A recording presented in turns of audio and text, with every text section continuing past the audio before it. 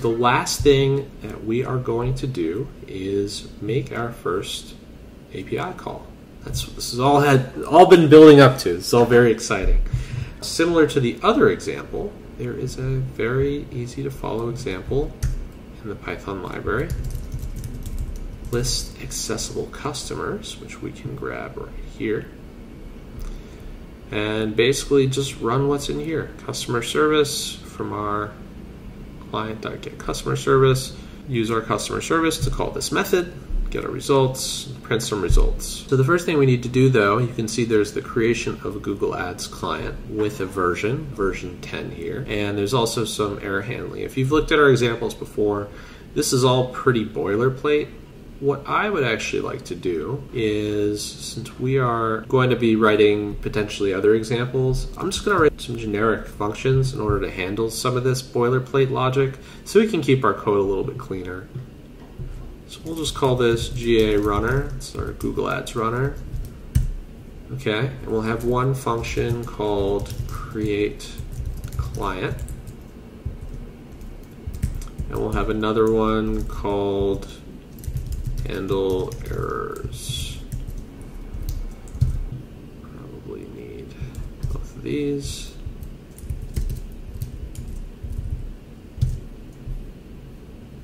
We'll create our Google Ads client here.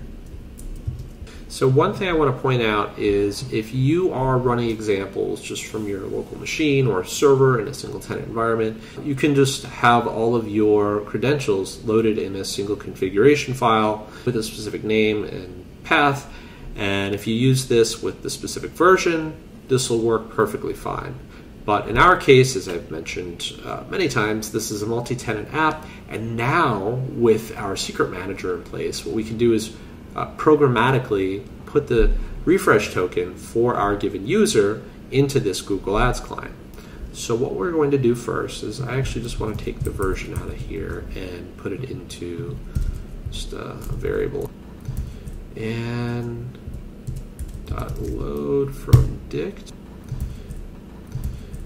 So let's create a dictionary. So as I mentioned earlier, we're doing almost everything from scratch. I'm just going to skip the portion about getting a developer token very quickly. If you have a manager account, go to the API Center. You can create a developer token and then save it as an environment variable. But for now, we are just going to import OS. Developer token is os.environment. And I have these saved. Client ID, we just saved as client ID. As you recall, we used it earlier. Client secret os.environment client secret. That one we haven't set yet. So if we head over here, client secret.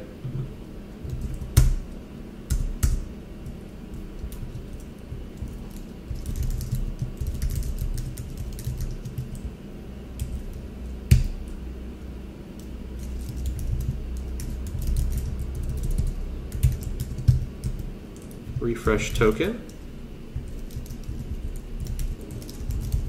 is equal to refresh token. Use proto plus.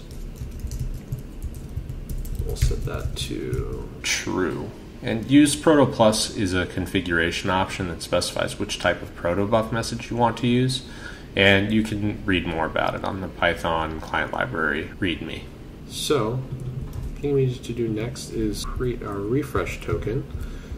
Whenever we create a client, theoretically we're going to be hitting whatever endpoint it is, maybe it's that customer's endpoint that we just created, and we'll pass in a token, which is from the local storage from that initial request to give us the identifier. From auth.secret, import secret, create a secret equals secret token. Refresh token equals secret dot get secret version. So this will work if the user already has a secret saved, right? Because we don't want to have to force them through the OAuth process every single time. However, if they don't have a refresh token that is valid, we need a way to kind of let the user know so they can re-authenticate. Maybe they've revoked their access like I've showed you a few times, or whatever it may be. We need to handle that. I'm going to wrap this in a try block. Accept, erase, value error.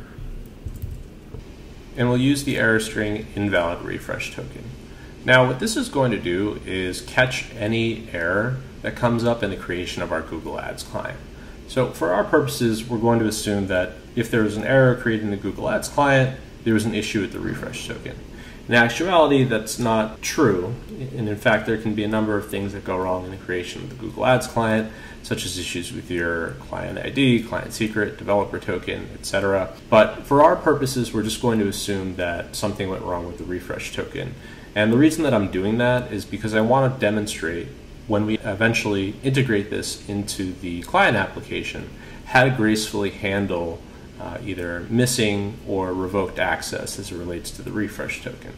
So if we take a deeper look at this, you can see here there's two things that could possibly go wrong. One is this call to get secret version. If this is the first time the client's using the application, then a secret version doesn't exist for that person. So we're going to get an error when we call that method and try to retrieve the secret from the secret manager. And on the other hand, if the user were to revoke access, like I've shown you a few times on that accounts.google.com security page, then the refresh token wouldn't work, and this would fail when we actually go to create the client with that refresh token. In any case, what we want to do is have the user go back through that login flow to generate a new refresh token. We'll save it to the secret manager, and then we can move on with the flow of the application. In practice, when you're implementing this, you may want to have more granular error handling just to catch some of those other issues that I brought up as it relates to the creation of the Google Ads client, such as issues with those other credentials. But for our purposes, let's just keep it simple. And if anything goes wrong with the creation of the Google Ads client,